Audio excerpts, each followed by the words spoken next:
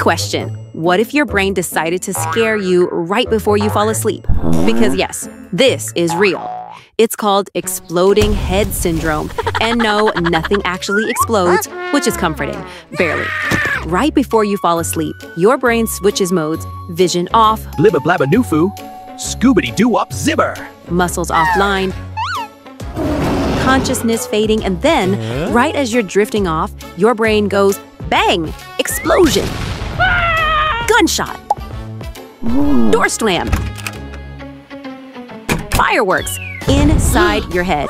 You jolt awake, heart racing, wondering if that was real. It wasn't. No pain, no damage, just your own nervous system generating a false alarm powerful enough to wake you instantly. Wake up! Whoa! The sound lasts less than a second.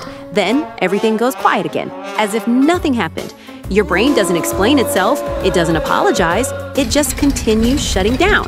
It isn't real, but the fear is, and that's the unsettling part. Doctors think stress, sleep deprivation, or irregular sleep schedules increase the chances, which is great news because you have those.